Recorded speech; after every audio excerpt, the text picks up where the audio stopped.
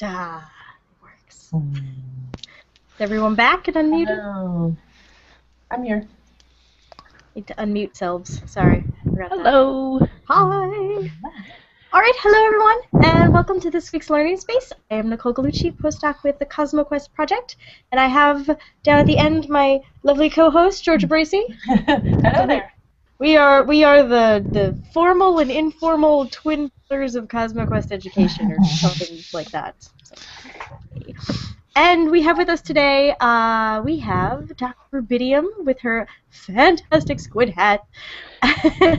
Yay! As the coordinator who wrangled all the cats for the do-it-yourself science show at GeekGirlCon, which we'll be talking about. And in the Cthulhu hat, we have Dr. Mr. Francis. Sorry, I'm going to call you that forever. Matthew Francis is... That's okay, Noisy. That's fine. Is a regular on the Weekly Space Hangout and does all the science blogging and also runs Cosmo Academy at CosmoQuest.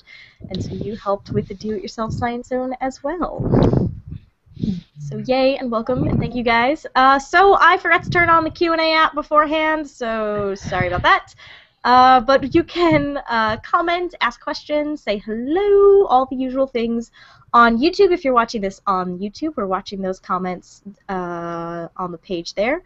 And I'm attempting to use Comment Tracker, but it's different now, so it doesn't work as well. I'm also watching the event page. If you're watching the event page on Google+, you can comment and say hello and ask questions there as well. So please feel free to join in and share the link and do all that fun stuff. So, yay. Let's start off with the basics.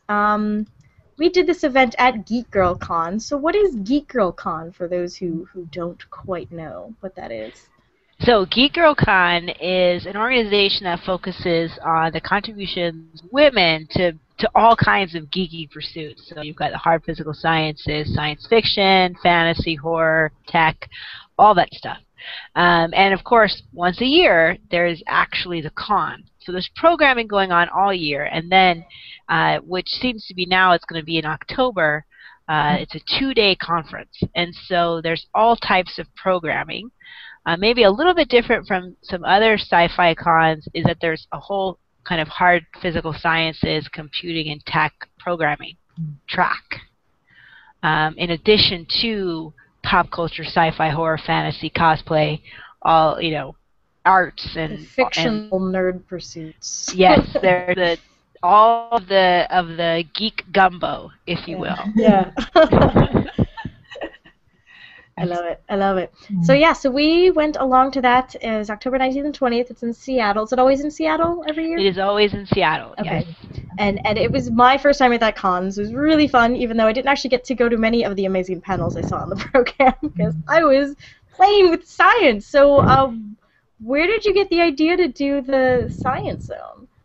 So last year, I was on GeekGirlCon staff. It's all volunteer staff of about 35, 45 people. And I was on staff working the con last year, and there was always a gaming zone. So this year was just year 3 of GeekGirlCon. And since its first start, there's always been a gaming zone, which is both tabletop games and electronic games.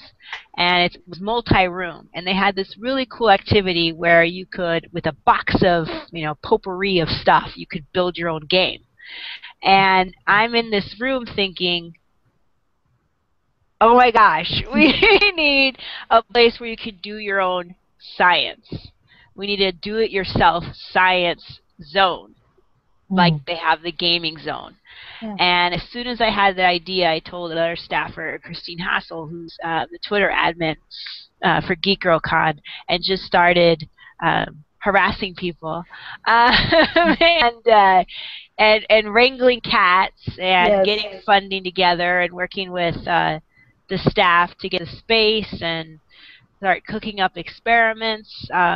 You've been to this con now, Nicole and Matthew, and cons like it. You have to really think about experiments that are not only interesting and fun, but that aren't fire hazards. Washington Convention Center does not really have a sense of humor about open sparks or flames. Can't blame them. And they don't really like it when you like spray fun chemicals everywhere, you know, that are bright colors or maybe glow in the dark. They don't think that that's fun either. Has this happened in previous cons? I'm not saying. I'm saying that. So that was a challenge too, and then to rope people together. Part of the thing was not only to get people to have a place where they could just tinker with short, you know, fairly fast experiments or projects, but I also wanted to bring certain people there. Mm-hmm. So people who are really passionate about outreach, that's kind of their thing that they love to do, so scientists. But also, I didn't want all the scientists to look like all the scientists that people think scientists look like, namely the dorks on the Big Bang. So I wanted the scientists that I knew, the ones that look like myself, that look like my friends and colleagues and peers. So I wanted to round up a diverse set of scientists to reflect the community that they would be working with. And so that took a little bit of wrangling as well, but I think it was worth it to get the diversity of projects and to get the diversity of people. I think really made the zone special. Here's our Here's our diversity of people. This is day one, the very lovely group picture we took before we got mobbed with con goers. And yeah, I mean, just covered every science basically, and had all kinds of people in costume and younger people, and it was really fun. So did all these people, everybody brought their own project to sort of share, or did you actually have materials there that people could come in and just do their own science? Oh, we supply, yeah, that was part of the fundraising effort, is people said, okay, it's like I did slime GAC. So part of the fundraising effort was to buy all the supplies. Everything was shipped to Seattle, and the staff with GeekGirlCon was great because we held everything in their storage unit before we moved it into the con on Friday, because we only get 24 hours to set up the entire convention center for a 2-day con. And so they had just had a huge medical conference, so they're flipping it, and we're moving everything in on Friday.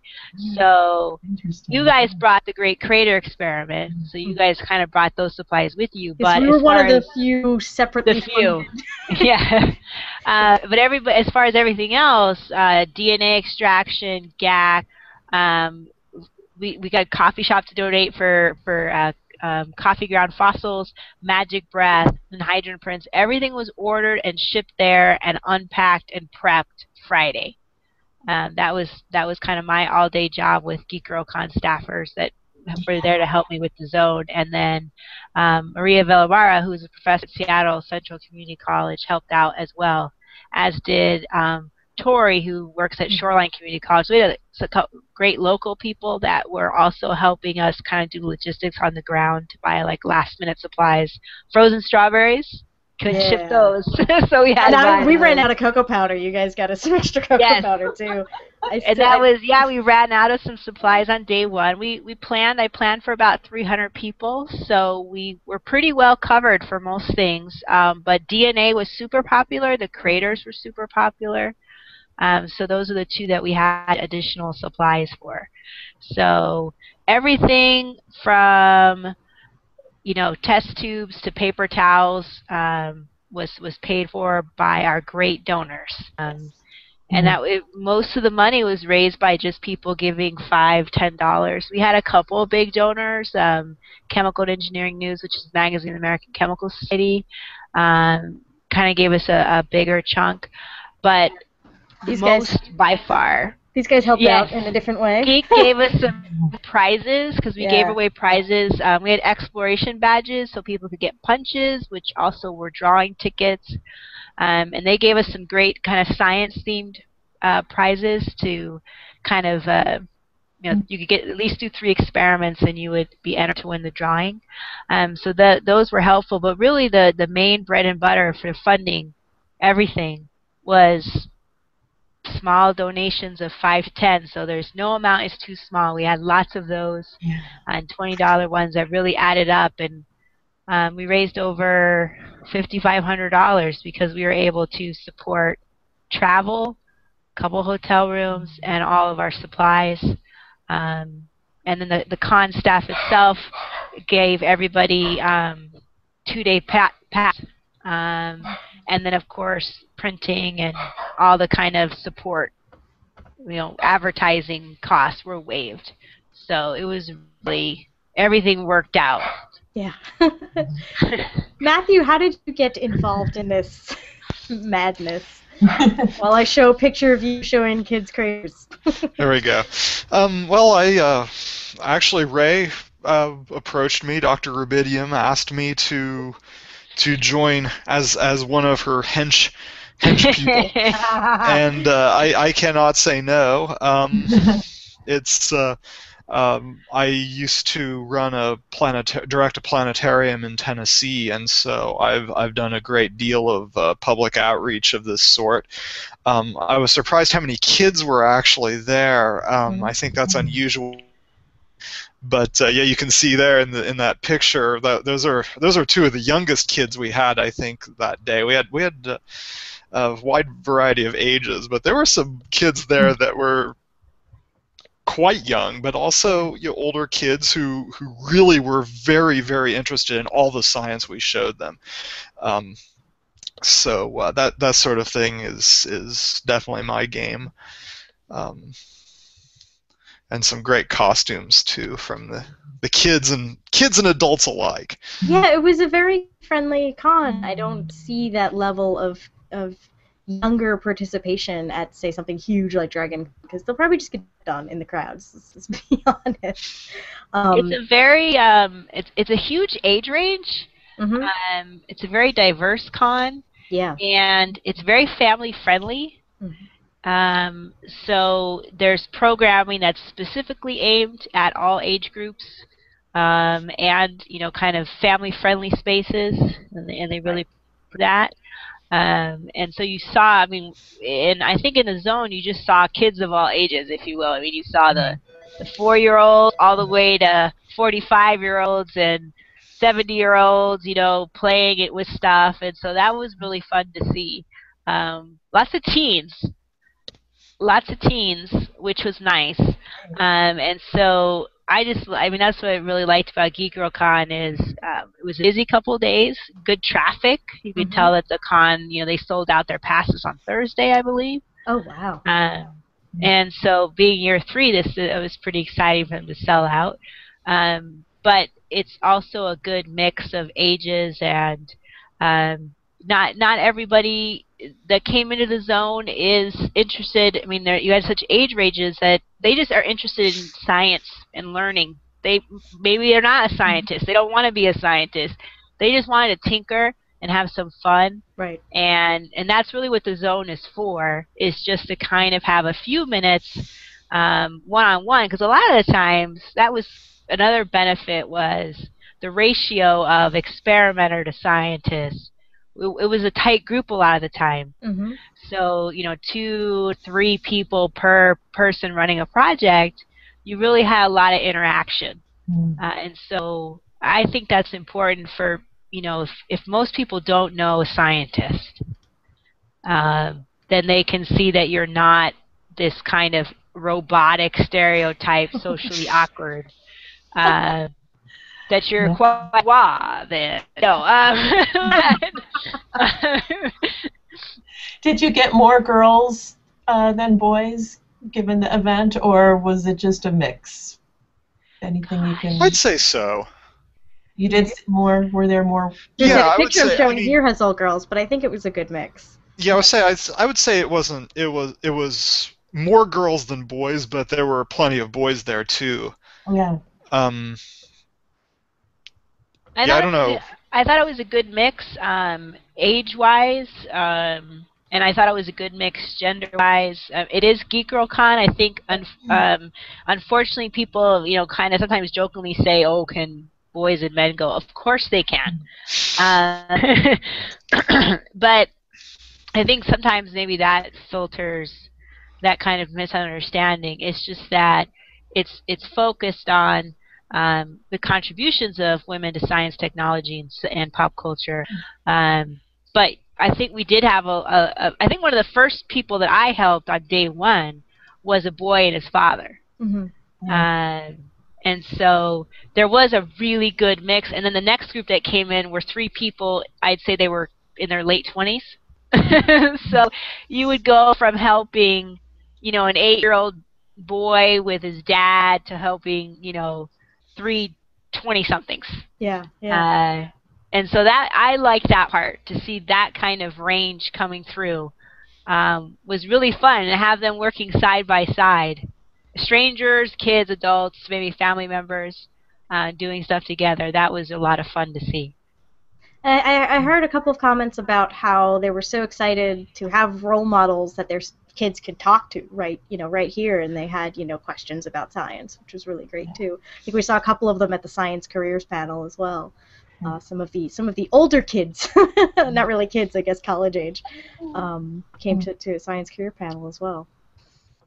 And I think that's important to see that, especially that they look like you, that they talk like you, and that they have maybe a similar life experience to you, and that they're still get to have fun and play, and the breaking down of whatever the stereotypes are people think about scientists, that this is just regular set of people.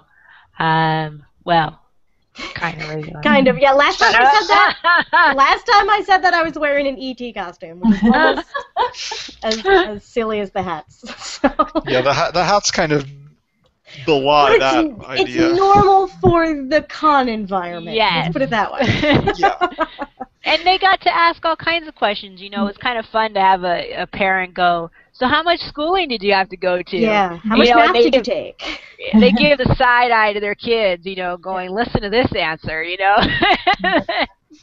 So that was a lot of fun, because I think that's the thing about having, because we had about 15 people that signed up to help at various times, and we had about 10 projects, so that gave us some opportunity to rotate people in and out, but it also gave people that were coming into the zone a low ratio, so they could really interact. Especially, I think that's really key for kids and teens that just want to find out. And if you look at your again, you'll see that most of the zone workers were female. I'm gonna show the day 2 costume picture because Nick Fury.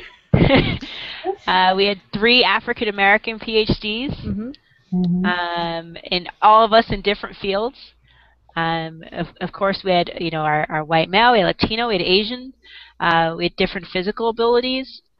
We had different. I think we covered literally every scientific discipline. Yeah.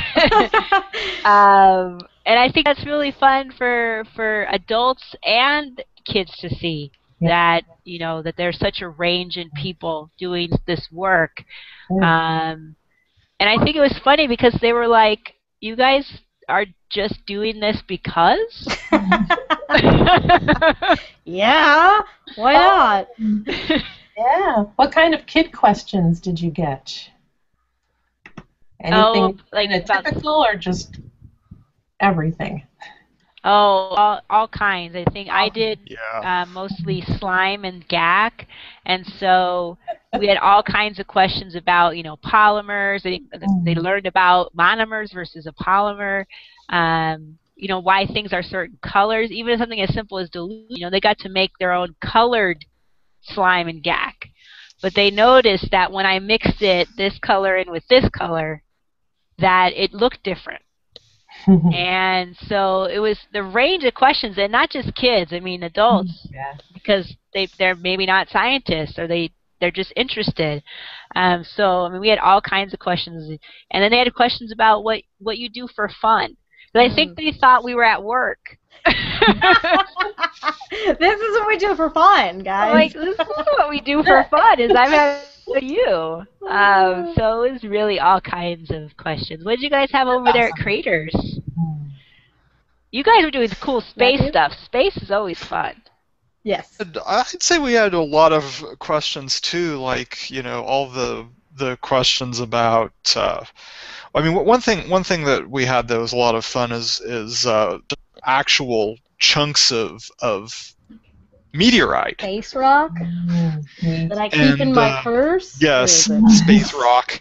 And the thing is, when you show that kind of thing, people do ask. There we go. It is in my. It is actually in my purse all the time. It's a Chelyabinsk meteorite. Thank you, Richard Drum. But the thing is, when you have that, you know, that sparks a lot of questions like, you know, what is this actually made of? What's all the, because you can see that the chunk of the Chelyabinsk meteorite is you know, not one piece, one material. There's bits of different minerals in it, and so so you have to ask the question, you know, why does it look the way it? You can talk about fun stuff like these are the, you know, this is a piece of rock that is 5 billion years old. Well, give or take. You know, it's as old as the solar system, but it's older than any rock on Earth, because back when that meteoroid formed, all the rock on Earth was melted. It was molten. So you can talk about that, and you know, I think a few people kind of got the sense of awe that comes from holding a piece of rock that old. You don't really think about ages necessarily when you're thinking about meteorites. At least I don't. But maybe we should, because that's a pretty wild thing. Yeah, yeah. But we had a lot of questions though, and I think the kids liked, a lot of the kids just liked, you know, figuring out what kinds of craters they could make. And then accidentally discovering some of the marbles that we used as our fake meteors were magnetic. That was really fun. that was fun. I did that semi on purpose. Well, magnets are always fun anyway. Yes, yes. And then the iron meteorite, which still has cocoa powder and flour in its crevices, because some kids thought, oh, I can throw that, and I was like, oh, okay. Yeah, tried to stop them as much as possible, but yeah. Once one person did it, it was done. I mean, it was just done. So yeah, I need to clean it. So I'm sorry, Fraser. This is the one you gave me. Take a toothbrush to it. Yes, there we go. Take a toothbrush to it. Yeah, so we got questions about the space rocks. We got since we were showing the CosmoQuest citizen science stuff, we were, you know, got to give them, you know, little cards with the website on it to take home and try with their parents. So that was really good. And we got some questions like, how do you become an astronomer? Like, what do you do all day? You know, kind of things like that. I mean, that's, yeah, part of it is you had a lot of questions. I mean, there were a couple different chemists, but we all did different things, right? There were a couple different physicists, but you all, you know, I mean, Stephen is a physicist, but now he's working kind of in a different area, more on the maybe the engineering side. And then so that was the great thing about having those types of questions. But then when you had something like DNA extraction, Lolly was running DNA extraction from strawberries, and then Stephen was running the taste test, the genetic taste test. Some really great questions, you know, basic science questions, even kind of pretty advanced stuff about, you know, genes and hereditary things. And so I think there was some really fun in there. And then of course, just, you know, anything you have that you can actually see something and be like, what? Like, holding DNA. Yeah. That was really, I mean, that's the fun thing, is to see that look on everyone's face. That wasn't just a look on, you know, a 7-year-old. That was a look on their, you know, 40-year-old parents' face. And, you know, so it was, I think that was, to me, the best part. And of course, my favorite moment was when a kid, I got sent an email from a parent who's good friends with another staff member, and she's like, okay, let's go eat. And the kid said, I don't want food, I want all the science. I was like, that's right. That's how we roll. That's all how the we science. Roll. No yes, time for food. This is a good picture of I think it's showing of a couple of participants. It looks like a child and adult watching their fingerprints being made by ChemJobber, I think, right? That's ChemJobber, right. yeah. Yeah. Right. So I think we had a good variety. I hope to be back next year, and to maybe even expand it a bit. So what are your plans? What are your grand plans? Oh, first let's talk about the fundraising, since like you said, it was mostly community supported. and how did that go? I was really worried at first, but I think, we were able to cover a significant part of most people's travels. I mean, people still had to pay their own, kind of per diem every day, but we were able to assist in people that needed travel support, about $400 for airfare. That was kind of on average. That was really nice. And then I got a hotel room, 2 rooms, so we crammed, our everybody in 2 rooms near the hotel, so we didn't have to worry about transport.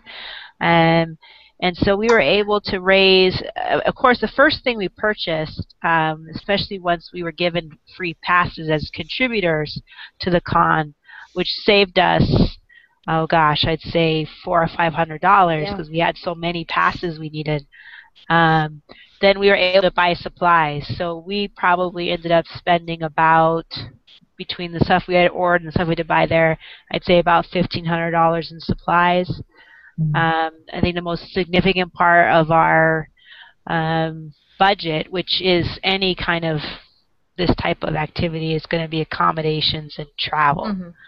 But no one actually got paid for it. We were going on our own money. Everybody, everyone showed up Friday. They worked, from 8 o'clock in the morning until probably 7 o'clock at night, with really no breaks. And so, and then Sunday we did it all over again, and everyone helped break down and pack up supplies, and then we donated extra supplies. Chemical consumables and those types of things went to Science Olympiad that is hosted at Seattle Central Community College. Awesome. So they took a lot of stuff off of our hands, and we donated that to them, as we said we would. That's really cool. So the fundraising efforts, it was all, again, most of the donations were small, and every bit helped. And we were able to bring in. We only started fundraising in August, and so that was amazing to me that we were able to get that kind of support to be able to bring. And I think I really want to thank the people that came and participated, because the people that were working, there are a lot of great scientists, but it takes something to be able to donate that much energy. People were on from the minute they got there, and they were participating with people. You're really on stage. Anyone who's ever taught knows what that's like. But you were on stage for 12 hours. And so Lolly was probably our resident expert, because she is a high school biology teacher. So this is like routine for her, right? She's like, whatever. That's why she looked so cool through the whole thing. I was just like, and the whole thing, she was like, no problem. Yeah, the rest of us who taught maybe university like an hour, 2 a day, we're like, oh my. But to really kind of not just be there, but be there 150% enthusiasm all day, and to really share the natural passion you have for science and discovery with people. And so I think that this was, and everybody worked so great together, and we're able to cover different areas, and so I think it was a group to bring to the con. So then what do you have planned for the future? What are you not maybe planned, but scheming to do for the future? Scheming.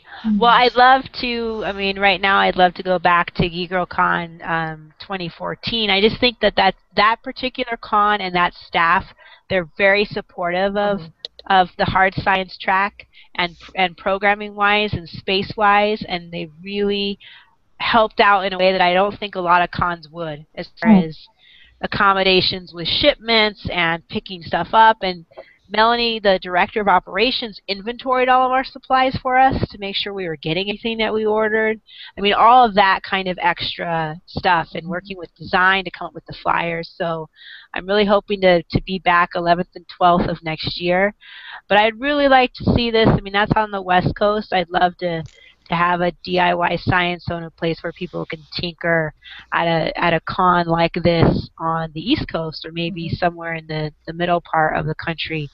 I think it's not just an idea of trying to entice people into the sciences, but Sometimes, it gets so we need more and more scientists. I think I just want people to maybe science literacy in the basic way, the exploration, the discovery, the fun of science, knowing that you can find answers to, why does this do this? Why do raisins sink and then float in carbonated soda? What's that all about? You know what I mean? So I would love to see this, the DIY Science Zone be able to go. I mean, of course, it would be insane if it was like at New York Comic Con or something crazy. Yeah. But I think it would be a lot of fun to see if you could do something at a con like that, or at like Dragon Con, or even back in Seattle, Emerald City Comic, to get people to have. If we get people to build their own game, we can get them to do their science experiment, and I think we've proved that. And I think I'm currently involved in convergence planning for Minneapolis, so Melanie is on programming committees for that. So we're trying to entice you to do-it-yourself science on there too, and I think it is going to come down to fundraising, of course, to be able to get everyone there. But that's another con that seems very family-friendly to me, and already has the hands-on space set up and covered in plastic. Yay! So yes, tarps are key. We can take over. Yes. Science is messy. I think we are planning. I'm planning on being there and doing Invisible Ink, which is another fun one. That's low tech. That is a lot of fun and a good historical perspective. Nice. As well as being some fun chemistry. So I think it's just like with the gaming and tabletop games have really seen insurgence, is being able to be tactile, and get your hands in there. Mm-hmm. And there's something about like your create experiment. There's computer modeling and there's pictures, and that's great. But there's something about being able to drop the marble into the cocoa powder and make a giant. My Star Trek uniform was covered in flour. It was It was amazing. Yeah, and everything was covered in flour and cocoa. I'm still getting it out of my laptop. Matthew, maybe you can talk more about the tactile experience some of the kids had, literally. That was a lot of the youngest kids were just they got their hands right in and were like kneading around. It's like, they're going to get everybody sick. Whatever they've got on their hands is going to be transmitted to everybody else. Yep. So the best part is whatchamacallit? I just lost my train of thought.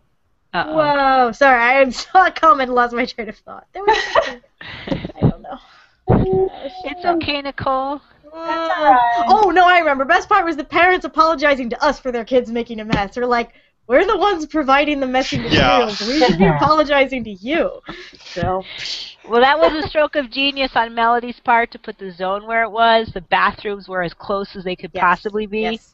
A lot of them had to leave our station, go to the bathroom, and then come back to keep doing other experiments. Yeah. Same thing with the slime. Yeah, so that was... Yeah.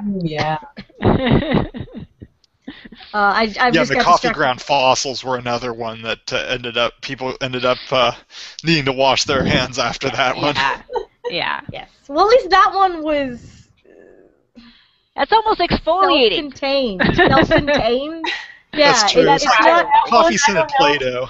That's one I don't know. Did any of you guys, do you know that one? Can you describe what that is? I don't remember all what she mixed. It was coffee grounds. It was basically Play-Doh with coffee in it. That sounds so interesting. She made her own Play-Doh using coffee grounds. Yeah, and with then coffee grounds, I think flour and a bit of salt.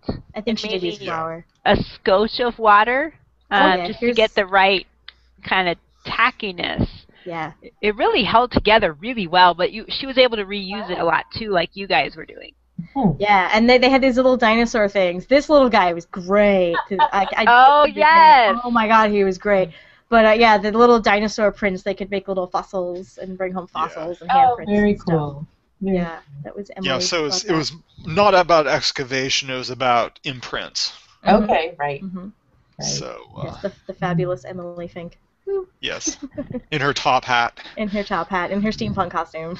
Who's like, I just threw this together. I'm like, your thrown together costume is better than anything I actually spent time on. Yeah, I was gonna say I put mine together from thrift shop buys and a cloak, but everything wearing was from a thrift shop. She actually threw it together. She means like she threw the fabric on a sewing machine and then she threw Yeah. Exactly. That's what she means. That's what she means. Sorry, we're screening over how awesome Emily is. Here's the raisins one. I think this is the this is Dancing Raisins. So I just love that. He's like about to pour it in. The kids are like bursting with excitement to see what happens. I love it. Oh, very cool. Let's see. What have we talked about? We haven't talked about all the experiments yet. No. So we've got. Let's see. We talked about fingerprints. Raisins. So you had build your own raisins. neurons. Psych Curious did build your own neurons. Yeah, let's talk. I don't Yeah. have any good pictures of that. That was right behind Khalif. There we There she is. That was her first customer of the morning. Oh my Was god. that, Yes. that's was a that yes. very little little, tyke. very Yeah. little girl. She showed up and we all went, "Oh my god, you're a dog!" Yeah. Yeah, so using pipe cleaners, they had some really intricate neurons. I think someone was wearing them as a hat at the end of the day. Yes. Yes. Yeah. Let's see, what else do we have? Excellent. You said the frozen strawberries, that was DNA? DNA extraction with Lolly. Yeah. And then that's Yes. Danielle with Yeah. nature notebooks and leaf rubbing. Yep. Oh, nice. It was a really cool way of making notebooks too. Yes. Because it wasn't usually when I've had kids make notebooks, you end up with yarn and stuff like that.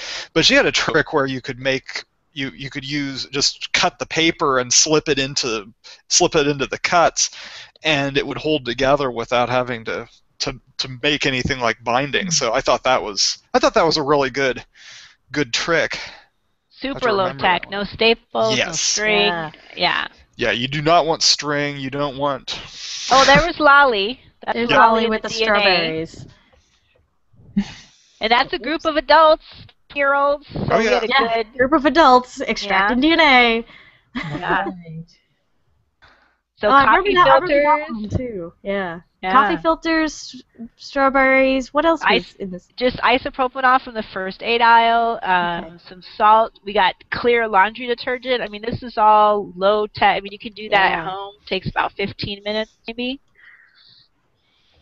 It's very cool. And I think there are preliminary plans to publish the lesson plan somewhere. We've been collecting the write-ups as well to share them so that people can actually do these things at home.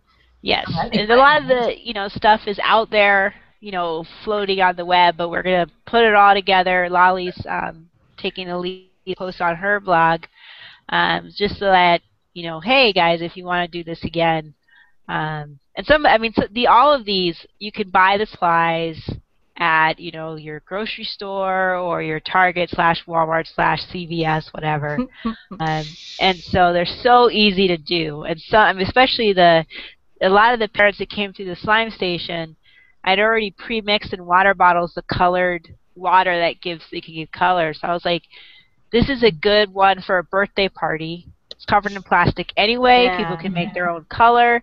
You see how fast it is. Everything is in the craft, aisle of your Walmart or whatever you want to go to.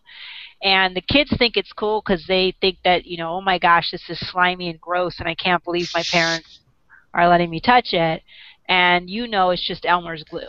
So yeah, right. It's fine. You can totally tell.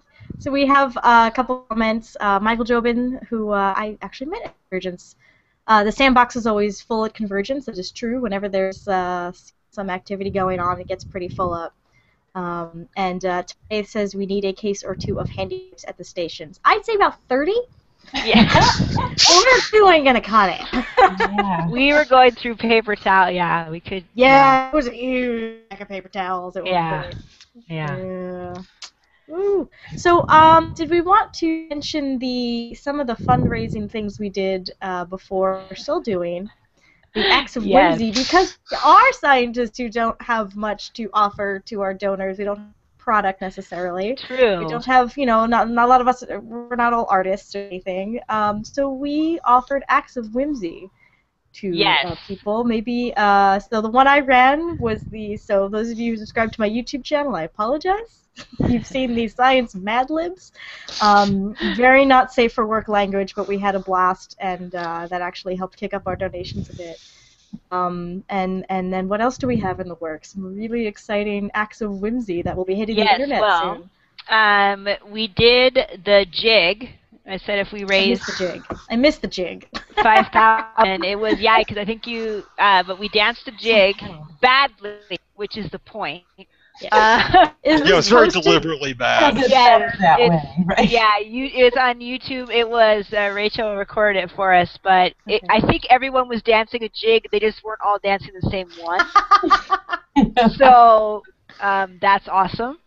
Danielle, myself, and our friend Isis are going to be recording. Danielle's doing the reenactment of Samuel Jackson's death scene from Deep Blue Sea. We are filming that in just a few weeks. And by the way, horror reenactment, because it's the only way to do a reenactment.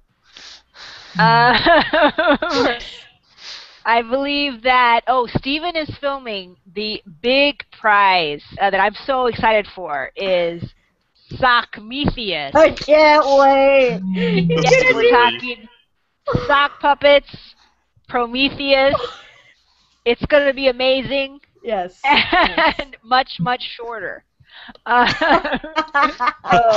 can't The whole wait. movie in 5 minutes, yeah. The whole movie in 5 minutes with sock puppets. I think it's a vast improvement. I agree. I've never seen the movie, but I learned all I need to learn from a panel at Convergence. Yes. So. I listened to 5 Nickelback albums. Yeah, that's right. You poor thing. Which I think was a violation of the Geneva Convention. I'm not sure. I'm still having legal look into that. I donated whatever I did for not Nickelback. That's true. Apparently but that didn't help you enough. find out who your true friends are when everyone's like, hee, Nick. And so Matthew took lots of pictures in his hat. Yes, in public places. And got lots of people staring or trying not to look, very pointedly not looking at me. We had one big personal donation. Our biggest personal donation got a hand-knitted, or is getting a hand-knitted pair of zombie dolls, which are adorable, and they are being knitted by Lolly. And so she is finishing those up under our largest personal donor, which was an amazing gift by this person to give us this chunk of change. And so I know Matthew, you and Inside Curious are recording your doing a song, right? We are we are going to be playing and singing the song from Portal. I'm doing science and I'm still alive. Nice. Oh yeah, this is me. This is me at NASA Wallops at the launch of the Laddie space probe to the moon. Hello. So you can see my dedication. I am there. I am with my press pass and my Cthulhu hat at an official NASA facility. That's the level of dedication I have to. Nice. So. Yes, but we will be recording that a week from Saturday. So awesome. expect quasi-professionally rendered version of it. Wow. Okay. The professional part is Sai. The quasi part is me. That's fantastic. Oh my god. Yeah, so I think we really do need to collect all these onto one page, because once they're all done, it'll be easy, I think. Once they're right all now we're still doing them all, but the Acts of Whimsy, I just love them all because it's like, no, they're going to be awful, but that's the beauty of it. Well, yeah, and doing them actually seemed to kick up donations while we were doing it too. So that was really good. It raised awareness of the project. People like to see us suffer. I think that's. You're just saying that because you had to listen to 5 Nickelback albums. So true. Yeah, I was gonna say I think you suffered the most with that one. The most. Absolutely. Oh. Well, next year, I don't know how to top myself. Oh my God, they're gonna come out with another album, aren't they? Probably. Make you listen to Justin Bieber or something. Oh. Well, you have a special personal, I don't know, hatred of Nickelback, which I think is Let's not call it a hatred. I think it's just a proper fear from my own personal safety. Oh man. But and again, this is good because I know we're raising money for the Convergence events right now, and it's like, okay, we need stuff to auction off, and I'm like, I don't make things. I have to like, get people to auction on me doing something ridiculous or something. We'll figure it out. Something. Get your husband or I should say your almost husband to make something. This is true. He No, makes stuff. I know he has does. to finish his master's. Okay, well after that. Priorities. I'm not allowed to rope him into that. But yes, I do get the partner involved in making things. So Yeah. I'll knit something, I'm sure. Taking votes now. What do you want me to knit? What would you pay for to Right. bring people to There we Convergence? go. Suggestions. Nominations. Nominate. A Telescope Death goes- Star. If you knitted a Death Star, I would totally bid on that. God, A I'm bit not of that good Death of a Star knit. would be awesome. I'm really not that good of a knitter. We'll figure it out. It could be the Death Star after destroyed. Nobody would know. Actually, a Death Star. You could do a Death Star hat. It's just a plain That'd be hat cool. with the Yeah, I could do. the death ray cannon on the front of it. This I can do. All right, I'm gonna have to find. Yeah. I'm gonna go back on Ravelry. I bet there's patterns. I bet there's I'm multiple gonna go on patterns. Ravelry. You know there is. There's Somewhere. probably like, what kind of Death Star hat do you want? Yes. All right, I think it's been decided for me. I'm making a Death Star hat. Awesome. Good way, and it's again, it's heartening to see the community support.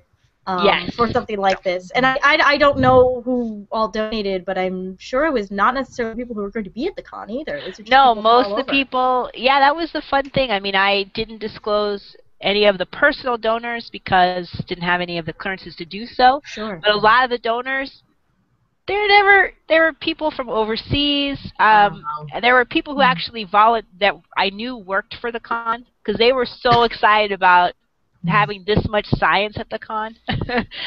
Most people that donated were not going to be able to attend, and that they just thought they were just wanting to be supportive of us trying to bring something of this magnitude into existence. And so that was really great to get that kind of support. Yeah, absolutely. Especially in this time of dire funding Yes. occasionally. Yes. Educational and/or science funding. So thank you again to all our donors. That was amazing. So, woo! Awesome. Thank you, Nicole. Thank you guys so much. I'm gonna go over the since we're close to ending time. Oh, I got a request for Cthulhu Tea Cozy. Cthulhu Tea Cozy. Oh, that I'll would find be awesome. something. I'll find something. I'll knit something. Not a Tom Baker scarf. Did that once. That took So I'm going to go over our lineup, and then I would like our guests to wrap up at the end with some final thoughts about the Science Zone. But first, we have Hangouts coming up. So Friday is the weekly Space Hangout. I think we'll be back to a normal week this week. Last week we focused all on Comet Ison, but I think we'll be going back to our usual format of doing the news. That's at noon Pacific on Friday. Sunday night is our virtual star party with Universe Today and CosmoQuest and all of the fun amateur astronomers who share their telescope views with us. And I actually joined for the first time in months last week and had such a good time. So that'll be they've changed the time because of daylight savings, so I know it's 8:30 Central, so it must be 6:30 Pacific. You can check the virtual star party page on Google Plus to confirm that time. I'm sure I'll put it in the newsletter tonight if you're subscribed to the CosmoQuest newsletter. If not, please do. Monday is Astronomy Cast, usually around 2 p.m. Fraser Kane and Dr. Pamela Gay talk about some topic in astronomy and talk about how we know what we know. And then we'll be back around to Learning Space next week, and I don't remember what topic we have. Oh, Colin Wilson! I think next week's Learning Space may be shifted to Thursday because we'll be talking with one of our local coworkers here, Colin Wilson, who runs the STEM Resource Center at which my office is part of. So, what's he going to talk about? We're going to be talking about just basics about how the Resource Center works, what it's like, how it's a good resource for teachers. So it's a local resource, but also ways in which this idea I think can be expanded largely. And we'll do some fun demos because we have stuff for demos before we pack it all away and move to another building in 2 weeks. So Yay! Champs. All right, good. That'll be next week's Learning Space on a new date. That'll be Thursday. I do shift times around to accommodate guests when we can. So sorry about that. If you guys are looking forward to a Wednesday show. So that's our upcoming lineup of hangouts with CosmoQuest, and I would like to end with Matthew and Ray and your final thoughts on the Do-It-Yourself Science. Cthulhu, want to go first? Okay. Okay. Well, I certainly had a wonderful time. As those of you who know me personally know, you cannot get me to shut up talking about sciencey things. So this is something that I just love doing. But I thought it was a great experience. I think it was based on what I gathered, there was not a single negative comment that we got. And people were asking us if we were going to be there next year. We've already got ideas for additional activities for next year. We talked about that, and right after it was over, we were already brainstorming ideas for next year. So we will be back. We will be bigger. We will be better. We will Messier. Although I may never be there will be again. confetti. There will be so much glitter. Glitter bombs. Glitter bombs. All right, we need to bring a shop vac next year. Good call. No, I think the DIY Science Zone really met my two goals, which was one, to show the diversity of science itself, how many disciplines and sub-disciplines there are, and two, to show the diversity of scientists. And I think that we did that. And so I hope that we get an opportunity to do it again and to bring it to more spaces. Yes. Excellent. I got a comment asking where's my hat. I don't have one, but I did find this very nice stuffed frog in the hallway. Okay, that works for me. That's my hat. Yes, this is the one that was in the candy machine earlier this week. I stole it. We need to work on your hats then. I know. I don't have any. I don't have any really cool hats. We need to fix that. All right. I want to buy a Little Pony hat.